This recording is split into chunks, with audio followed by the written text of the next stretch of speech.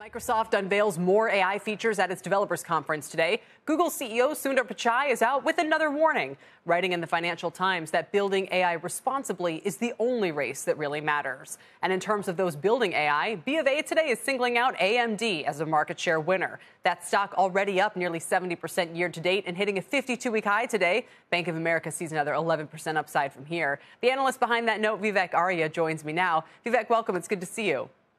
Thanks, Kelly. Likewise. You know, I don't mean for this to sound the way it's going to sound, but what's 11% after a 70% run, you know? Sure, Kelly. So first, I think let's start with the good news, which is that we are in very early stages of outfitting cloud data centers with the picks and shovels that are required to handle these large language models. I think we are just in the first 1 or 2 years of what could be a decade transformation of these data centers. And the core part of that will be accelerators. We think that market is just under $20 billion this year, and that can get to $60 to $80 billion over the next 4 to 5 years. So that's the good news. Now, the tricky part is that the silicon required for those accelerators, that market is dominated by Nvidia, 75% market share, followed by Broadcom, which is actually the least spoken about name in AI, but we think one of the more interesting ones with another 10-15% share. So that just leaves the remaining 10-15% of the market in this very long tail that is Intel, AMD, Marvell, a dozen plus startups. So part of the note was acknowledging that, yes, AMD has the potential to go after this very large market and raising the price target to reflect that. But we have a neutral rating on AMD, which acknowledges the second part, that it'll be tricky for AMD to carve a niche when you have these two really large incumbents, Nvidia and Broadcom, in that market. That's really interesting, especially to put Nvidia and Broadcom in the same breath when one commands a much higher multiple than the other. Broadcom, you are a buy. Price target 800 on this Apple deal news? Yeah, I think what this Apple deal news has done is it has removed one overhang from Broadcom stock. Early this year, there were some media reports that Apple could look to insource some of these specific components.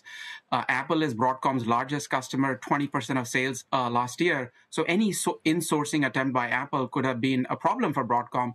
But I think what this deal does is it removes that overhang for the next few years. And as I mentioned before, this will help investors focus on what really matters in terms of Broadcom's growth over the next few years. And one of the most underappreciated parts of Broadcom, which is its presence in AI.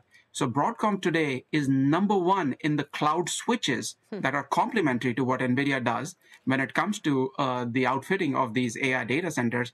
And then Broadcom is number two after Nvidia when it comes to helping some of these cloud customers, especially Google, Meta, develop in-house custom chips that can address a lot of their AI needs. So I think the good news here is it removes the overhang from Broadcom stock, which was related to the risk of Apple insourcing, and lets investors focus on what's really important for Broadcom, which is its potential as an underappreciated AI beneficiary. Sure, although the way the stock's behaving lately, it is becoming more appreciated. But on the valuation, all that, I totally take your point. 16 times forward PE multiple for a company that is generating 50% free cash flow margins and has raised its dividends at a 25% compounded rate the last few years. Why not give it? The valuation is extremely compelling. So why shouldn't the market give it a 70 times forward multiple or whatever it's giving Nvidia right now?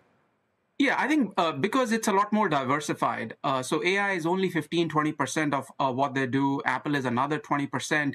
And I think one reason for the overhang of the stock was this Apple insourcing. But now that risk is out of the way, I think it does help investors refocus. Yeah. Look, it's a lot more diversified name. There's a lot of software aspects which are lower growth for Broadcom. But I think so. I would classify it more as a large cap value stock with this underappreciated growth driver, whereas Nvidia is more of a large cap growth stock.